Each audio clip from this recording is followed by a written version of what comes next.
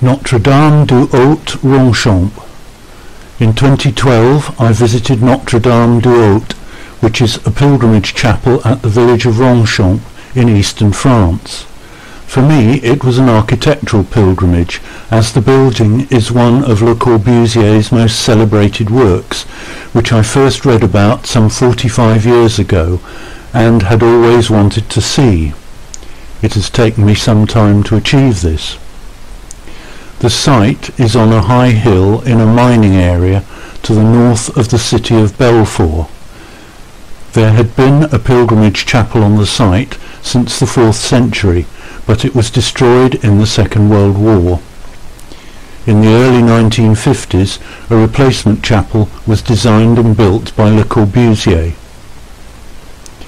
The church authorities wanted a modern building that spoke of their relevance in the modern age, while Le Corbusier realized that he could not produce one of his usual glassy, rectilinear, machine-age structures because of the difficulties of access.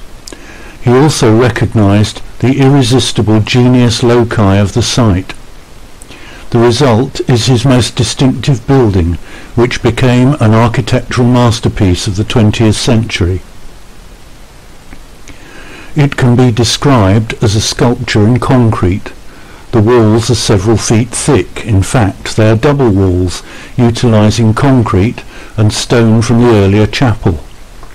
Le Corbusier uses the plastic possibilities of concrete to create walls which sweep up towards the sky, yet are capped by a massive roof, which, despite its mass, seems to float above the walls, from which it is separated by a thin strip of glass. It is supported on 4 columns embedded in the walls. The material is concrete, still showing the marks of the formwork, a material which became widely used in the following decades. Aluminium cladding on the upper surface keeps it waterproof. The curvilinear shapes of the walls are calculated to achieve stability, and the walls are finished with mortar applied with a cement gun and whitewashed, both inside and out. Let us take a walk anti-clockwise around the exterior. The south wall is the first one that visitors encounter, and probably the most photographed. Le Corbusier spent months perfecting the design, which is a point at the east end, becoming 3 meters thick at the west end. Deeply incised windows are scattered across the surface in a pattern Le Corbusier said was based on the golden section.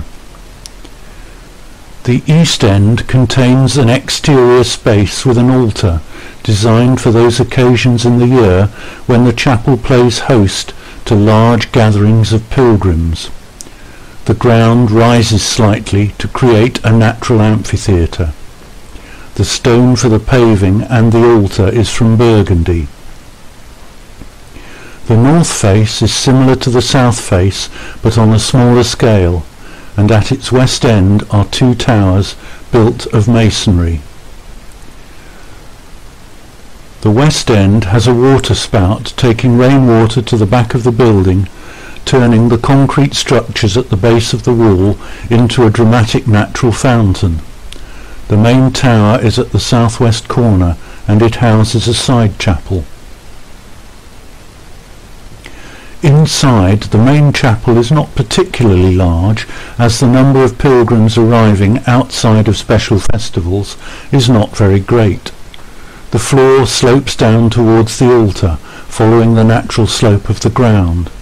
The walls are white and lit by the clerestory windows under the roof, and the windows in the south and north walls, which are arguably more spectacular inside than out. The window openings are splayed and slant in different directions to let the light in at different angles.